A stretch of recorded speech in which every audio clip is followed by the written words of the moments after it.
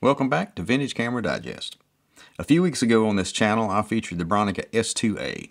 When those early 6x6 Bronicas first came out, there wasn't anything else like them, and that included the lenses. If you've been looking to pick up a new lens or two for your Bronica S series or EC series cameras, you may have noticed some marked Nikkor, some marked Zenzanon, and some marked Komuras.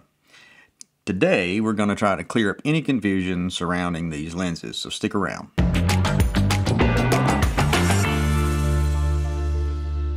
If you missed the episode of the Bronica S2A, I recommend you check it out. I'll leave a link at the end of this video. But I'm going to review some of the highlights for you here. The original 6x6 format Bronica cameras weren't anything like what the company would produce later, beginning with the ETR. Their later cameras were all based on leaf shutter systems, meaning that the shutters were incorporated into each lens.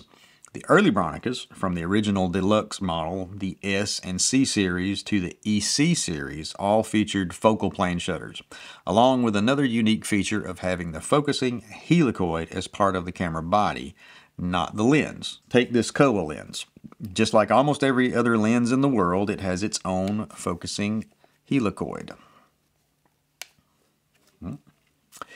This lens for the Bronica, though, just has the lens elements and an aperture control, and that's it. There's no way to focus it separate from the camera. And since the mirror slid down under the lens during exposure instead of flipping up, it meant that these lenses could mount deep in the camera body close to the film plane. Theoretically, it meant that the lenses could be smaller than their competitors.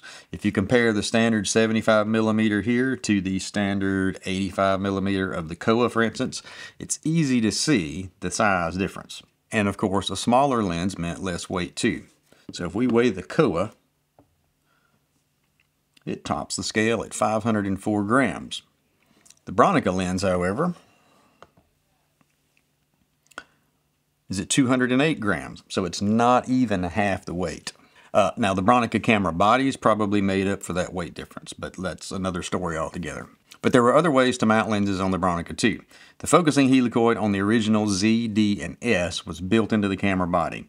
But starting with the S2 and the C, that helicoid was separate and removable. So here we have the actual helicoid on the camera body, but it's also removable. This meant that long telephotos could be used that came with their own focusing helicoid. You would just need to remove the one from the body, and that would reveal a larger bayonet mount. And if that wasn't enough, the inside edge of the removable helicoid has a 57mm screw thread that the extension tube set for these cameras used. Also, it meant that if you were clever enough, you could mount whatever lens you wanted as long as it fit the 57mm thread, because the focusing was built into this. But if you've been thinking about picking up one of these old Bronicas and are a bit confused about the lenses, well, hopefully this will help straighten it out. The first thing you might notice about these cameras is that a lot of the lenses are marked Nikkor. And I know that's one of the first things I noticed about them years ago. And I was like, okay, what's the relationship between Bronica and Nikon? Is the Bronica brand really from Nikon? I think it might be a common misconception that Nikon was the parent company of Bronica, but that's not the case at all. The explanation is quite simple. Zenzaburo Yoshino, the man behind the development of the Bronica, sunk so much of his money into the production of the camera that there was not much left for lens production when they hit the market in the late 1950s. So they entered into a partnership with Nikon to supply lenses for the new system. And for the first few years, Nikon was the only supplier. About 1965, however, the time the Bronica S2 and C models were released, another lens maker, Komuras, was offering a more budget-friendly line of lenses for the Bronicas. Now, this was all well and good for a few years, but by the late 1960s, Nikon was becoming a little disenchanted with the partnership, and by the time the Bronica EC cameras hit the market in 1972, Nikon was out. This led to a short supply of 75mm normal lenses that were needed to be shipped with the new EC cameras. Now, I think Bronica had probably been expecting that partnership to dissolve sooner or later, and had been developing their own lenses up to this, under the Zenzanon name. Still, they weren't quite ready, and they needed lenses to ship with the new cameras. So filling that gap was a Zenzanon branded Carl Zeiss Jena 80mm 2.8. That was only a temporary solution though, and was the only Zeiss lens ever produced for the Bronica. And as you would expect, those lenses are highly sought after. But they finally got up to speed with their own Zenzanon lenses, and as the Nikkor supply wound down, these new Zenzanon lenses proliferated and were produced up through the end of the Bronica EC camera line in 1980. So let's recap.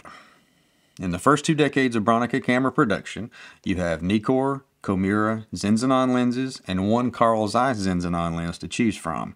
And you can find most of these pretty easily on eBay these days. So, which ones are the ones to have if you own one of these Bronicas? Well, I don't have all these lenses, but I do have several here for us to look at. Let's start with the 75mm 2.8. Actually, this is labeled as a 7.5 centimeter lens, so you know it's early 60s for sure. By the way, the letter that follows the word Nikkor on these old lenses tells you how many elements make up the lens. The P on this one, for example, refers to pente and indicates that this lens is made up of 5 elements. Now, this old lens isn't much to look at cosmetically. It is brassing around the chrome and there's some corrosion on the finish. But optically, I think this 60-year-old lens is great. It's got good sharpness and contrast, and it's probably one of the better lenses to own for this system. Luckily, there are plenty of them out there, and you will usually find them included with the camera body. Also, in that very first batch of Nikkors made for Bronica, you had a 50mm 3.5, a 135mm 3.5, which I have here, a 200mm f4, a 400mm 4.5, and a 600mm 5.6. And as I mentioned earlier, Komuras made lenses for the Bronica at a lower price point.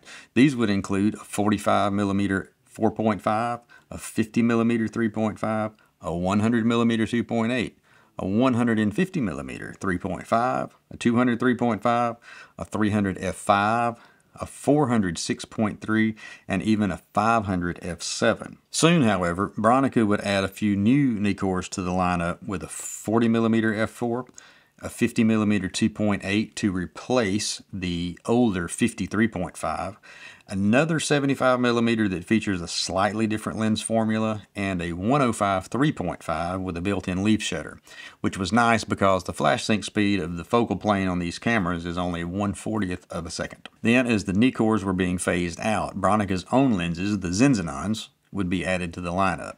These would include a 40mm f4, a 50 2.8, a 75 2.8, an 80mm 2.4, the 80mm 2.8 Zeiss that we talked about, a 100 2.8, a 150 3.5, a 200 3.5, a 200 f4, and a 300 4.5. Now, to complicate things just a little further, some of these Zenzanons and the Nikkors existed in 2 different forms. They had the standard version and a multi-coated version. And these are pretty easy to distinguish from the others though, because Nikon added the letter C to their lens names to reflect this. For example, the Nikkor O 50mm 2.8 would become the Nikkor OC 50mm 2.8. And the Nikkor P 75 2.8 would become a Nikkor PC. On the Zenzanon lenses, Bronica simply included MC in the name, usually in red lettering. Man, that is a lot to process and keep straight. But of all these lenses, these are the ones that I have. The Nikkor 50mm 2.8 multi-coated version, the Nikkor 75s, both the standard and the coated versions, the Nikkor 135, and the standard version of the 200 f4. I also have a multi-coated version of the Zenzanon 75 as well as both versions, the non-multi-coated and the multi-coated version of the 150 3.5. So, what's the bottom line? What's my take on these? Well, as I alluded to before, the Nikkor 70mm is probably my favorite. It's sharp, it's contrasty, it can focus down to about 18 inches or ½ meter. And as far as sharpness goes, I don't think any of the others quite can get there. They're no slouches, but you know, that 75 is really nice. The 50 is also a great sharp wide angle that focuses all the way down to about 9 inches or ¼ meter. The Nikkor 135 can focus down to about 56 inches or 1.4 meters. And the Zenzanon 150, it's a little bit longer focal length and will focus down to about 69 inches or 1.8 meters. The Nikkor 200's minimum focusing distance isn't that impressive. It'll only focus down to about 10 feet or 3 meters. And that might be an issue if you're thinking of using that lens as a portrait lens. It just doesn't get close enough for a tight head and shoulder shot. But there's a solution, as always. A special matched close-up filter was made just for this lens that brings the focusing distance down to about half of that.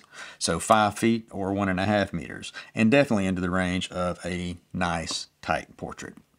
Of course, you can always use the Bronica extension tube set to get a little closer. I've compared using these tubes against the close-up filter, and contrary to what you might think, I prefer the filter. It just seems a tad sharper. Somehow. And as for standard or multi-coated versions, well, theoretically, the multi-coated versions should exhibit much less lens flare. However, you won't find multi-coated versions of the Nikkor 135 or the early 53.5, which is said to be a flare monster. But that 50 was eventually replaced by the completely different 2.8 version, and you can find both standard and coated versions of that one. As for the Nikkor 135, well, this lens was never released in a coated version or updated beyond the first edition of it. And if you read the web, you will see that the consensus is that it's the worst lens of the entire bunch. It is a bit softer than the Zenzanon 150s, I think, but I don't think it's terrible. Still, I'll almost always opt for the Zenzanon 150 given the choice. Now, this would be a perfect time in the video to show some examples of all these lenses at work. And I can do some of them for sure. But last week was a holiday week here in the US, and we did a lot of traveling, and I just did not have time to get that done.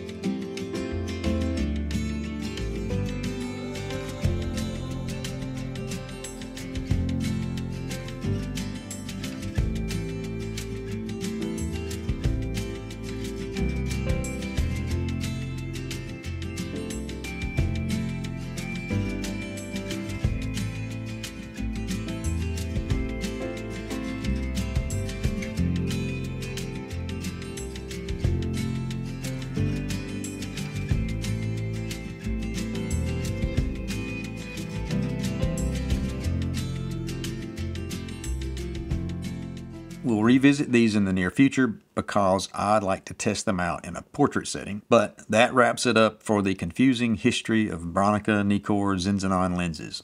And I'd love to hear any experiences you've had with these. In particular, I'd love to hear about the Nikkor 40mm and the original 3.5, as well as any of the longer telephotos such as the 300, 400, or 600mm. Also, if you've used any of the Komuras lenses, what was your take? I'd really like to see if they're that much inferior to the Nikkors or Zenzanons. Well, I hope you've enjoyed the video. Please leave a like if so. Also, consider subscribing to the channel as there's a new episode every week. And if you really enjoyed it, think about hitting that super thanks button below and buying me a roll of film. Just letting you know that's a new option too. I will see y'all next week.